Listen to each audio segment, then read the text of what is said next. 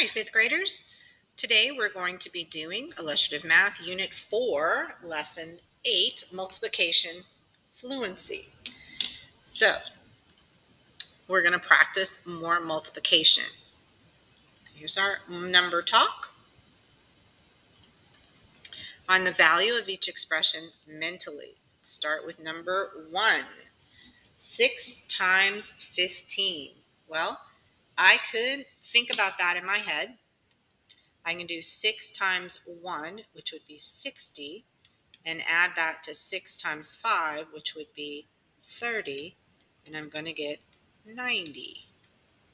So that's how I would think of that one. Okay, let's see what they have next for us. 6 times 17. Well, I'm going to do the same thing. I'm going to break up that 17 to 10. Oops, sorry about that. To 10 and 7. So 10 plus 7. So I can say 6 times 10 is 60. And 6 times 7, right, is going to be 42. And then I can quickly add those two in my head and say that's 102. All right. Okay. Or I could have thought about that in a different way. I could have said, okay, 6 times 15 is 90. And then I need 2 more 6s, right? 2 more 6s would be 12. Yes, 12. 2 times 6 is 12. So where did I get that 2 from? The 2 came from the difference between 15 and 17. I needed 2 more to get to 17. And that also gives me 102. So I can think about it that way. All right, well, we did this in Unit 3, didn't we? Unit 2 and 3. I can think about this as 6 times 2 plus 6 times 1/3. 6 times 2 will be 12.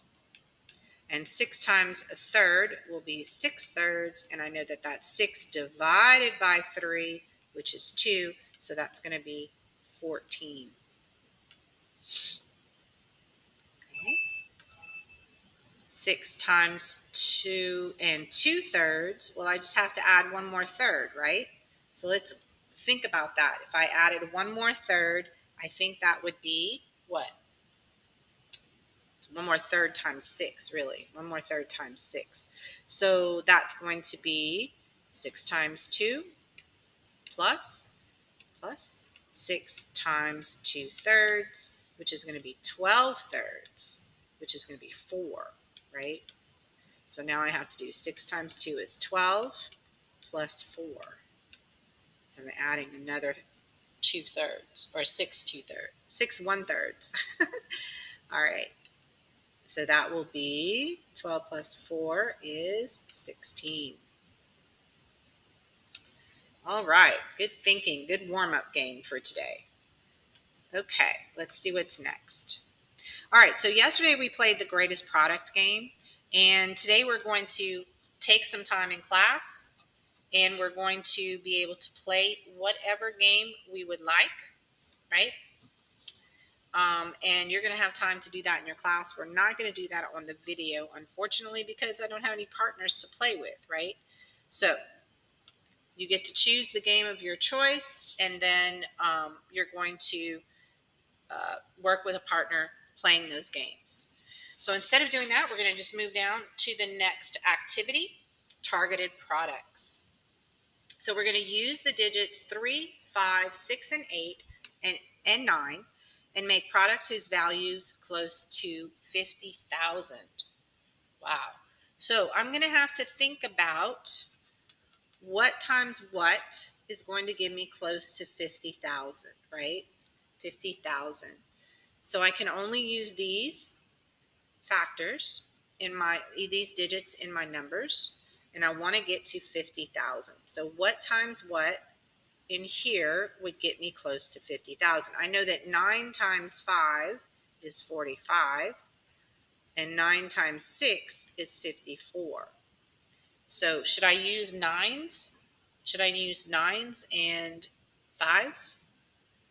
I'm trying to get close to 50,000. So I think I am. I'm going to try to 9 here and a 5 here, because that's going to get me close to it. This is going to be too much, right?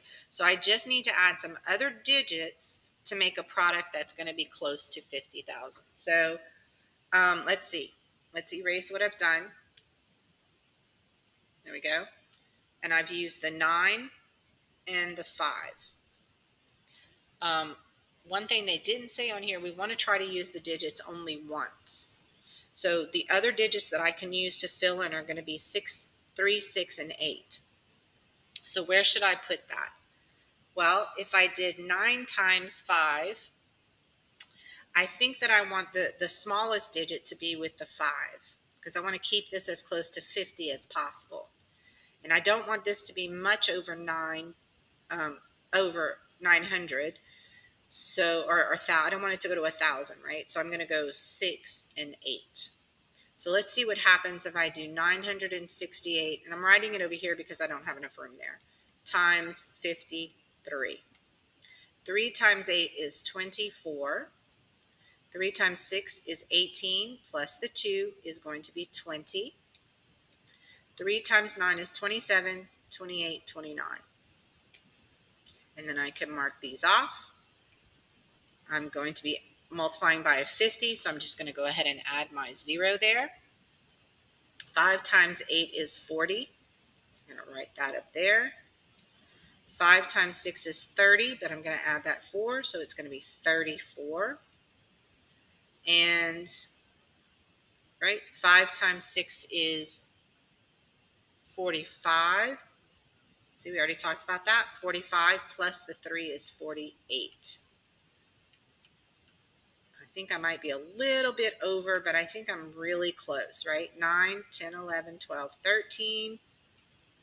8 plus 2 is 10, plus 1 is 11, and 4 plus 1 is 5. That is really close to 50,000, isn't it? Now, did I have to get exactly 50,000? No, it said close to. So I'm going to be really happy with that. Okay. Now I have to think about these digits, and I have to make a product who's very close to 20,000. So I'm going to do the same process. What two numbers, when I multiply them together, is going to get me close to 20? Well, I know that 6 and 3 are going to give me 18, right? 6 and 3 are 18. All right, so I'm going to go ahead and choose 3 for here. Let's see, how else could I think about that? I know I want to get close to 6, but I don't know that I want this to be a 6. I think I'm going to do 598 times 36. Let's see what that does. Let's see what that does. So this is close to 600, and this is too big, isn't it? But we'll see. Let's try it. 598 times 36. 6 times 8 is 48.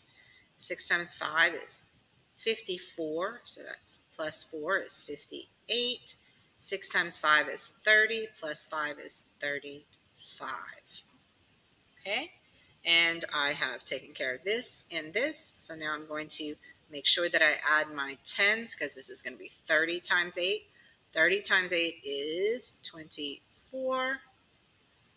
3 times 9 is 27, plus 2 is 29. And 3 times 5 is 15, plus 2 is 17. Let's see, did I do that right? 3 times 8 is 24. 3 times 9 is 27, 28, 29. 15. Okay. I think it might be too big, but we'll see. 8, that's going to be 12. That's going to be 15, 7, 10, 11. Well, that's not too bad, right? Not too bad. I got 21,528. I wonder if you could pick some digits in different places to make that even closer to 20,000. All right, that did take a lot of thought today. A lot of thought. Okay, let's see what they have for us next. Oh, here we go. How did you change your reasoning about where to put each digit? Well, I really had to think about how I was going to estimate those numbers, right? I had to think about what I was going to do, what the hundreds and the tens were going to be when I multiplied them together. When your target number was 50,000, what did you choose for the hundreds place? Well, I chose 9 because I thought I could use the 5 or 6 in the tens of the other number and get pretty close to 50,000. Oops, sorry about that. When your target was 20,000, what did you choose for your hundreds place? I chose 6 because I thought 6 times 3 in the tens place would give me 18,000, which is pretty close to 20,000. So that's how I chose those numbers. Today we played some games that helped us practice multi-digit multiplication. How did the games help you think about multiplying multi-digit numbers? All right, our cool down is just to describe something you really understand well from this section on multiplying multi-digit numbers, or describe something that was confusing or challenging.